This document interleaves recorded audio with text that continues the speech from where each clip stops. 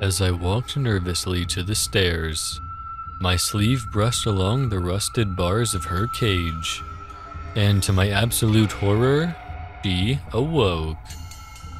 A frail voice resonated from the stagnant corner, that ancient fetid prison that had laid untouched for over a decade, and kept us safe from the unimaginable hate within.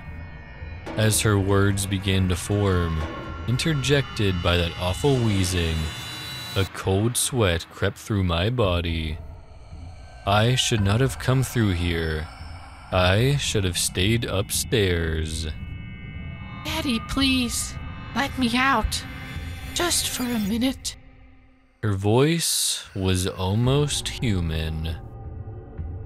Choking back the tears, I resolved to ignore her.